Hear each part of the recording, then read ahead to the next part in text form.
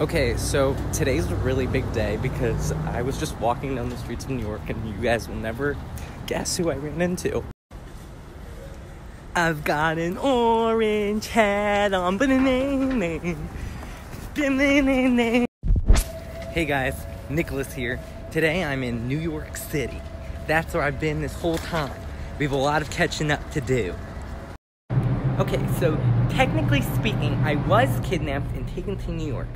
But this is my apartment, right here. One of my roommates is changing, so we can't go in there right now.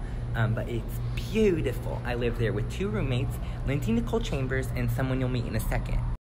So here's my other roommate. It's Mickey from Times Square. Oh, he's so cute in his little Christmas garb.